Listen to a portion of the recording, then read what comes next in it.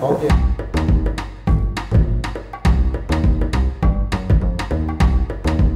That is a very good question.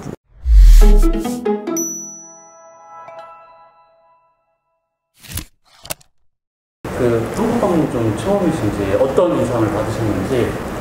Yeah, actually it's the first visit to Korea in regarding hydrogen. But I have been here before because my previous activities have been in mobile business. Yeah. So Korea is top in technology, so I'm happy to be here also with hydrogen again.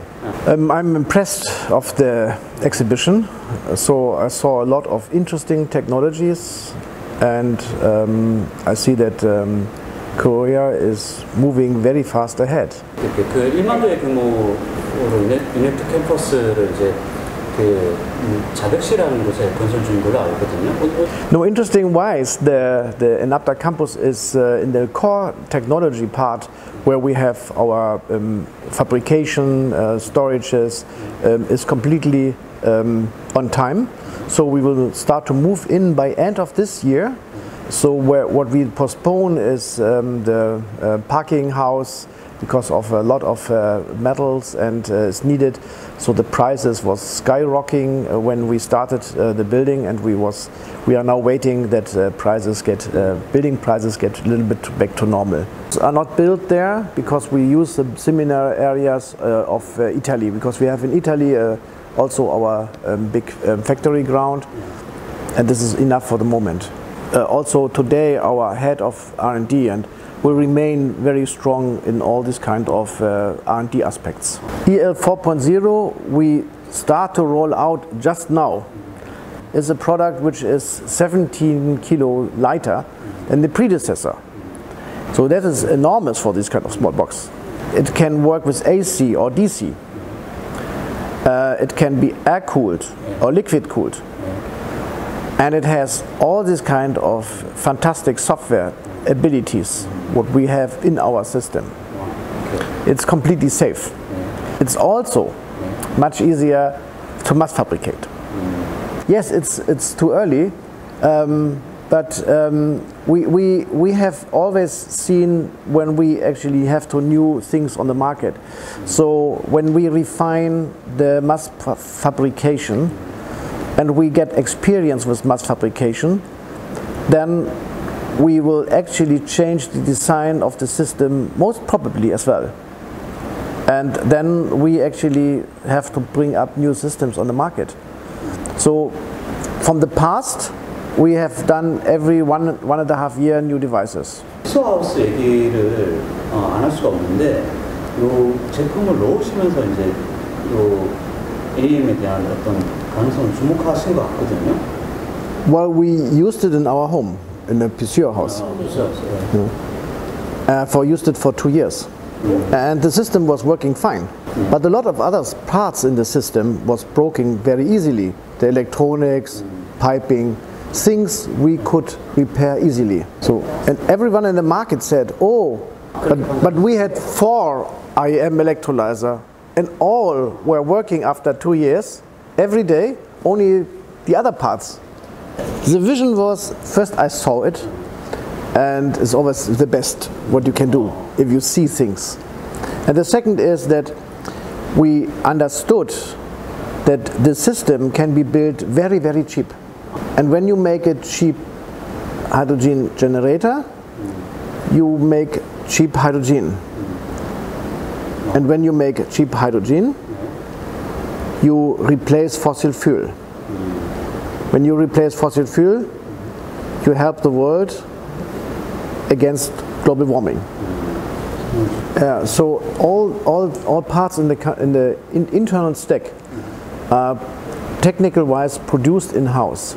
But what we use is we use some pre-materials which will be cast or changed in the way that it is better useful and for us. So the entire stack.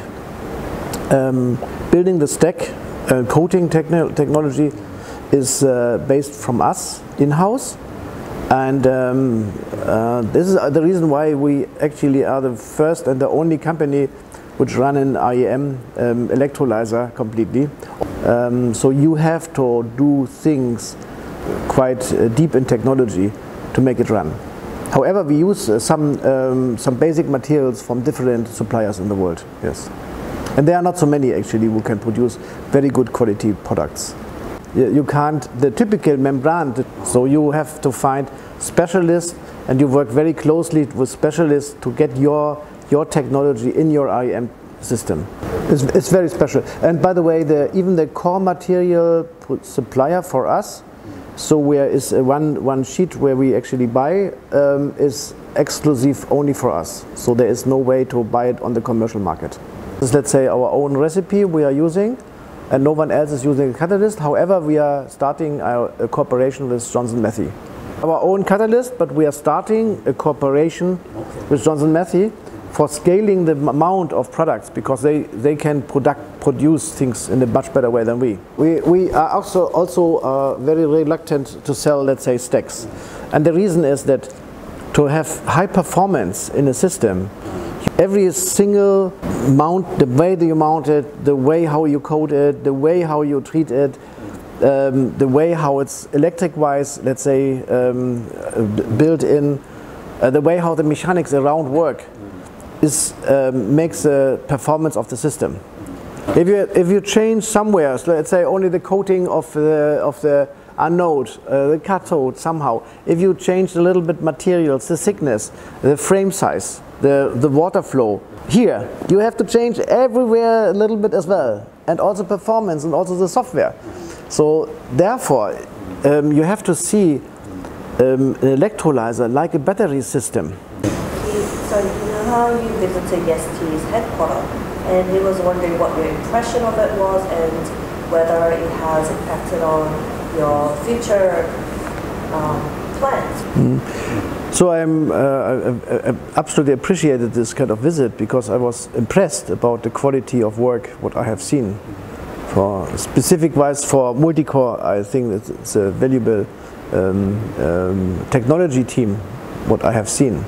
I think that many things are a little bit similar from hydrogen to this kind of high-tech systems that they are doing. Yeah. So specific-wise gas experience and also pressure experience. I mean, what we have done already is that we are completely controlling several stacks together in bikes. And our software allows to control hundreds of stacks, or even almost an unlimited number. So to reduce the price, because it's a part of the bundle, so that we are doing this kind of control. So we want to allow with this kind of control technique that the entire container can dynamic react on renewable energy. So you have to understand that renewable energy is highly fluctuating.